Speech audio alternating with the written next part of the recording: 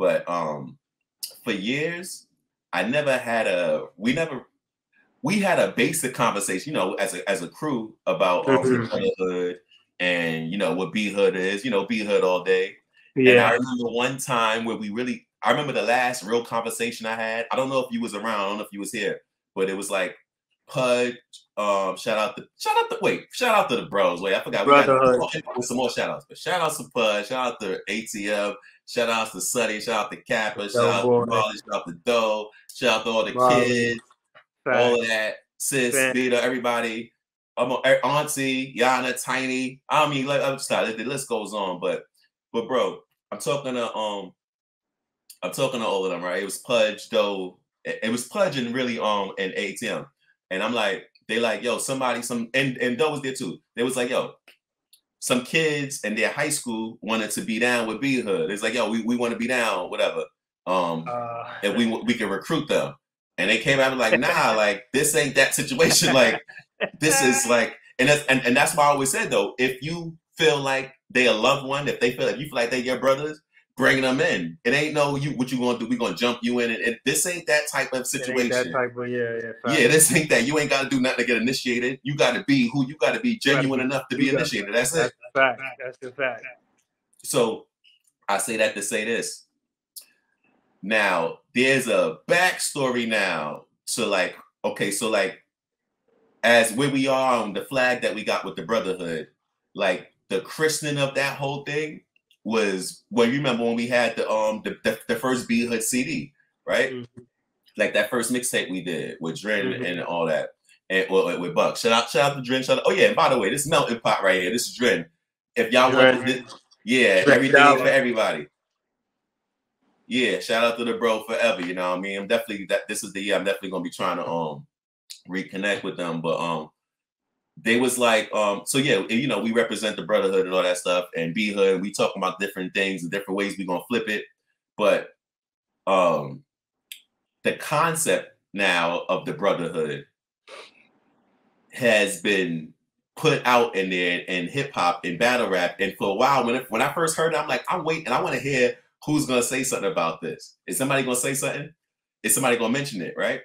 Yeah. And the reason why I say that now, because Adept H&IC now, he's like exposing like that whole Brotherhood situation in battle rap and hip hop. Mm-hmm. And yeah, so we're gonna say in battle rap, but we can see that that's something deeper. And I was like, oh wow, that's amazing. What if somebody sees like, by the way, let me put this up here right now. Somebody see it and they see us represented right here as B-Hood, and they think that we attached to that. So I was like, yo, one of these days, I'm spazzing on that. First of all, I'm banging on that Brotherhood.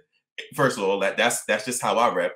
And I'm saying this to say the concepts that y'all using there is absent of where this comes from. So let me break this down to you now. This is a little deep, but Brotherhood is a translation. I'm talking about the people who use satanic-ish behavior. This is where we just spoke about where we originated it from, right? We talked about that. We don't deal with that. Now I'm gonna get exposed stuff that they don't even realize that they might. Some people might know. The higher people with the higher knowledge and understanding, they're gonna know this. But hear this out. This is all you can research. This all, you know. I'm a historian, certified and self-certified. But frère maison,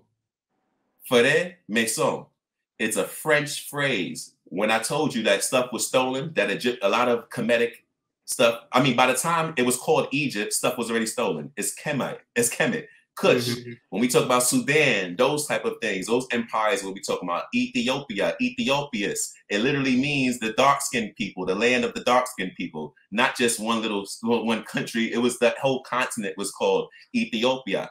Ethiopias. So my point being, bro, frère maison means brotherhood in French. That's what they call the section of the laws that they I'm gonna say that they stole, right? They stole it and then they plagiarized it. So when you see like the concepts of the chakras, the Kabbalah, these are concepts that come from what you call like the Book of the Dead. That's what they call it here. But they were about like the Trinity of Isis, Osiris, and Heru or Horus, or what we say in Kemet is Asar, Aset, and Heru, right?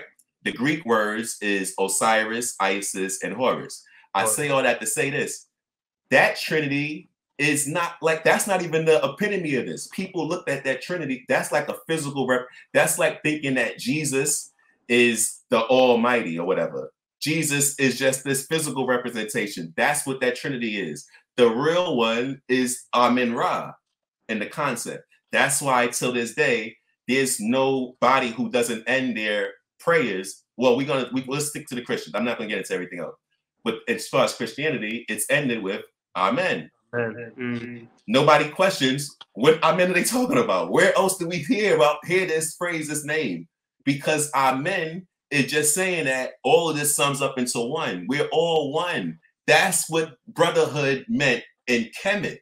That's what our brotherhood meant naturally. Before I even learned this stuff, that's what we did on the block, bro. That's why I said this is universal. And that's what this means, is universal laws.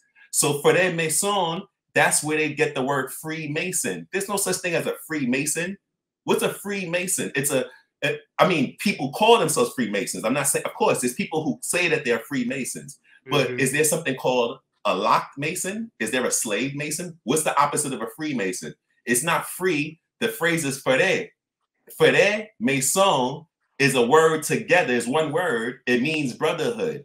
Because they stole the language, they stole the concepts of the spirituality, those foundations. They thought that, oh, well, frère, Mason, we're going to say Freemason. Now, some people, obviously, if I was able to read and learn this stuff, there's people in higher power who knows this. But I'm pretty sure these low-level people don't realize when they're saying brotherhood, what that really means, how it just connected to Amen, Ra, and all that stuff. They think it's some other stuff, and that's where the satanic-ish behavior becomes crazy, because there's a whole bunch of room in that concepts to say that. Or all within that is saying that we're all one, right? So that means that you can't call somebody. It's like the concept of like what they call like the virgin birth and all that stuff and all these things. They come from inside this, and they use those concepts to bastardize things. You know what? I'm gonna stop right there with it. But that's what I wanted to say. It's a difference. That brotherhood is some brotherhood stuff that whatever umbrella, and it's not, I'm not judging them, but this is something that we naturally are, and you guys represent something that for years I never said anything, because I'm like, listen, y'all doing y'all thing. I don't see anything wrong with it. I don't have no, if you got the same name, so who cares? What? If there's another bills, like those are things that when I was younger, I was trained to be that way. Like if somebody says something, it's like they disrespecting you, so you got to jump up and get at them. Now I'm like, okay, now it's either a misunderstanding, a coincidence, or you just showing respect. No disrespect. There's no disrespect taken. But on this side, it's good it's a much needed thing to understand, especially where we in like battle rap circles and hip hop circles, and we're clearly, we going beyond that in many levels. But I don't want that to be represented. Like, don't misrepresent me, because it's a thin, very line here. Like, I'm open and cool with everybody. I don't want no energy unless you coming with lies and all type of nonsense, and you're not coming with humility. I ain't got time for that energy. So I'm separating that now. This live is for you guys. I'm gonna make this into short. I'm gonna cut this clip up. Just stay away from me. This is a different type of brotherhood. Like, y'all keep that stuff there. No judging, but ain't got nothing to do with that. Be hood. Be hood. Yeah, bro. Yeah, what's your thoughts? Any thoughts on that? No, man, it was beautiful to hear that breakdown. You know, I wasn't knowledgeable of that fact. Well, those facts. It's good to actually know that, you know, and for the people to even know that, to differentiate the two. But yeah, that was beautiful. And yeah, I mean, nah, and I'll add this life, too, man. Well, not add this, but like I said, it wasn't a big deal. But I said the point is I'm an educator naturally. Like, I love to teach, and I feel like people either don't know a lot of this stuff, or they're people who do know, for whatever reasons, they're scared to teach. But I love to teach, so this is like my daily duty.